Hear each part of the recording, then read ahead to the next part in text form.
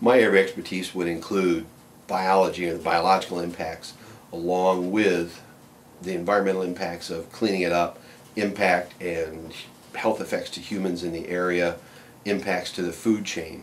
So when this first popped up, probably one of the first things that came to mind was, we're in trouble. This is not an easy one to deal with.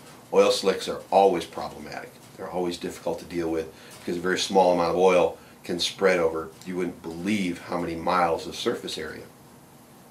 And then probably the biggest concern, other than the animal life, and we've destroyed an ecosystem, we've destroyed a lifestyle down there that won't be back for decades. It just won't.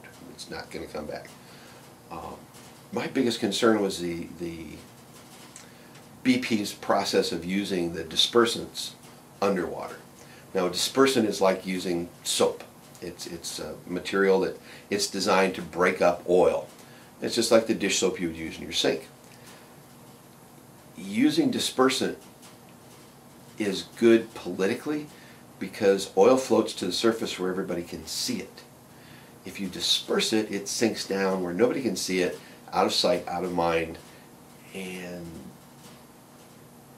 politically and PR-wise, that's the thing to do. If you can't see it, it's not there. But by using the dispersant way down at the bottom where the oil leak is occurring, what they're doing is they're making a lot of that oil mix with the water on its way up. Now, I would prefer to see all the oil straight to the surface where I can see it, find it, burn it off, deal with it.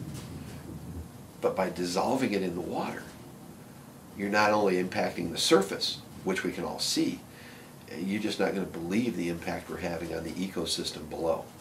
As nasty as it would be, let it all come up to the surface where I can see it, find it, track it, deal with it. Don't dissolve it in the water.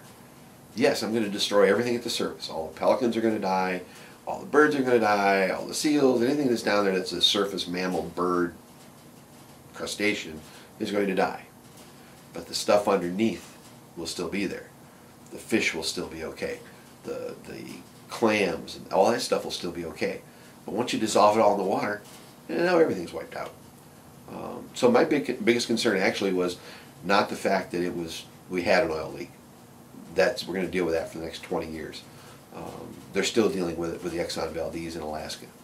If you go along any shoreline that has been, quote, cleaned up in Alaska from the Exxon Valdez oil spill, and you dig down 6 inches, you'll see the oil run into the hole. It's still there. Now, that's very cold up there, so the oil's not evaporating. There's not as many microorganisms. That's going to be there for, again, 100 years in Alaska. The Gulf has the advantage of being a warm water ecosystem. A lot of bacteria and fungus and things growing that will learn to consume the oil. So it will probably recover, quicker, but it's still going to be 20 years before anything's back to what we would call normal down there.